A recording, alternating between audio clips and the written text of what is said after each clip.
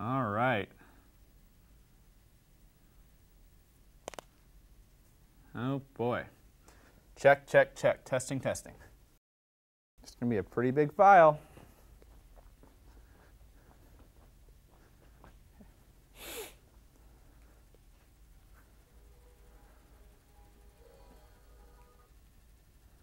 All right, this looks good.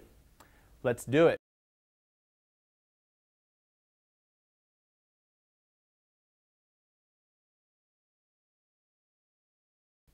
All right, I don't know if anybody's going to care to see this at all, but I just got done recording my Voyage of the Dawn Treader trailer analysis and had so much fun doing it. I'm not sure how many of you guys know that I'm in college now, majoring in telecommunication. I'm going to be graduating soon. And so I had able to get access to this really cool studio. Want to do a little behind the scenes thing here, more for myself, just because I'm interested in this kind of thing. And just kind of see how it was all done here. I got the green screen set up over here.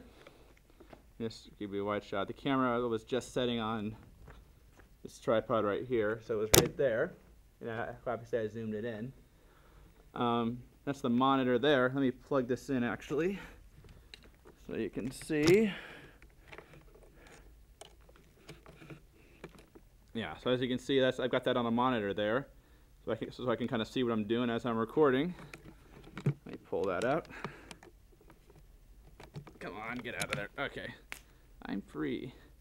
Anyway, so I'm filming over here, and then I stand over here. All these blue things here are my markers, so I know when I'm off screen, so I can walk back and forth. This is what's called a Kina flow, and I've got that shining up on the green screen to make sure that it's as bright as possible, so it makes it easy for the computer to figure out what's green and what's not, so it can remove that background and replace it with something, which I'll do in editing, of course. I can't actually. But then over there, you'll see we've got my computer, which I've got my remote with me. So I got the trailer going, and I'll stop it from time to time. And obviously that doesn't actually, in editing, I'll have to actually add all the shots. But this is just so, you might notice that during the analysis, when I'm supposed to be looking behind me, I'm actually looking kind of off to the left side of the screen. That's because I'm actually looking at the laptop the whole time.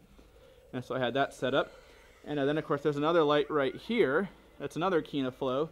And you notice that this one is shooting out kind of bluer kind of light, kind of 5600K kind of light. This is more 3200, so you have two different color temperatures going.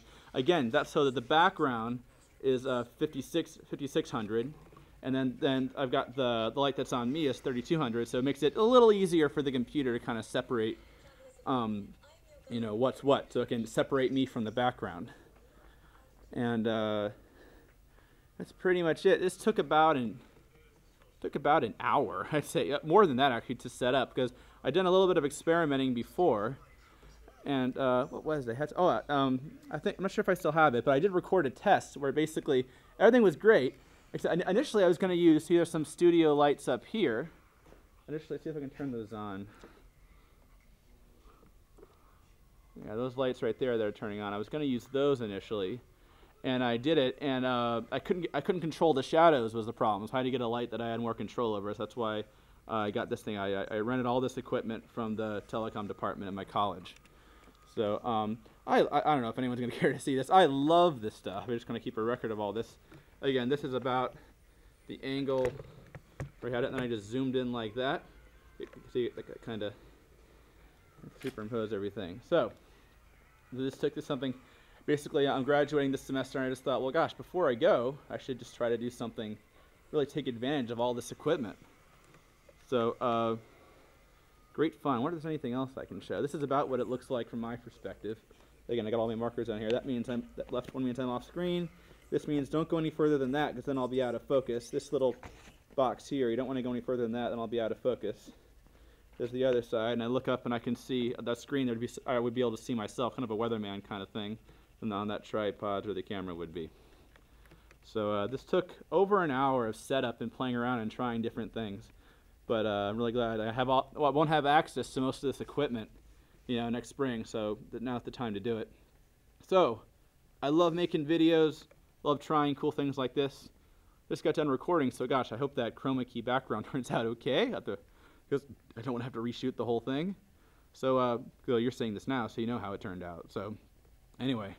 Hope this turns out good. Either way, I've had an absolute blast. I've had an absolute blast doing it.